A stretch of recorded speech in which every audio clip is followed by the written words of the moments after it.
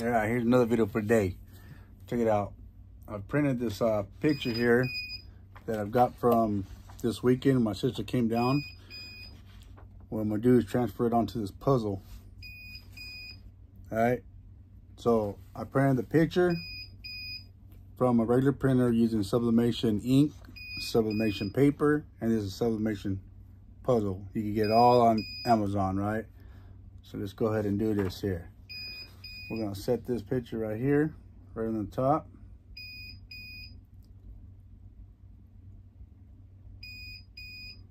And we're gonna press it for about 30 seconds.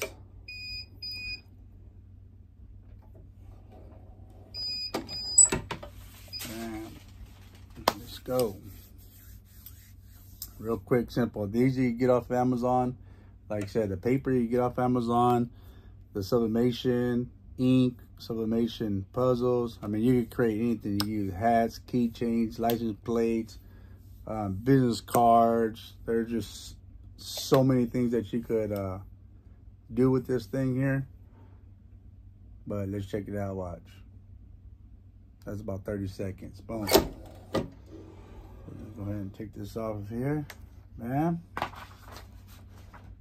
And it's not as vibrant as I would like it to be, but it gives you an idea.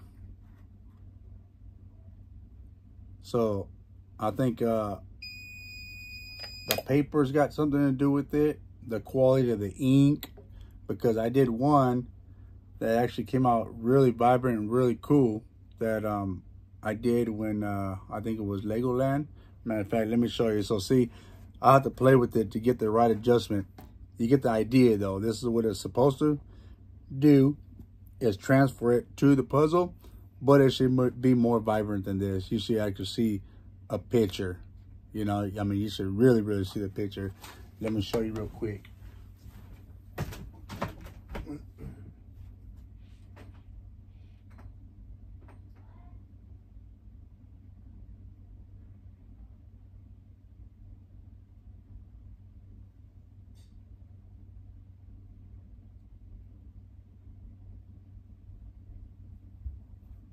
So this is how it should come out here. See how that came out? How clear? That's what it's supposed to come out. This will just give you an idea of how to do it. But like I said, I have to mess with the settings.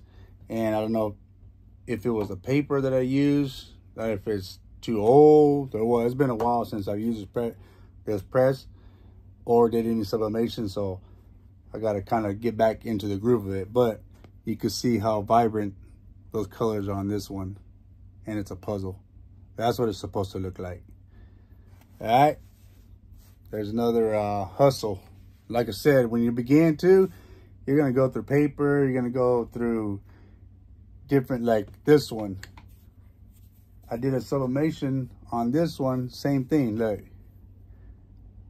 It came out, but it's not as vibrant as it should be. It should be like, let me see. It should come out like this. See how vibrant that is compared to that? So I just got to mess with it. It's been a while since I did it, but once you get it down, man, I mean, the hustle is endless, right? So hit that like and subscribe button.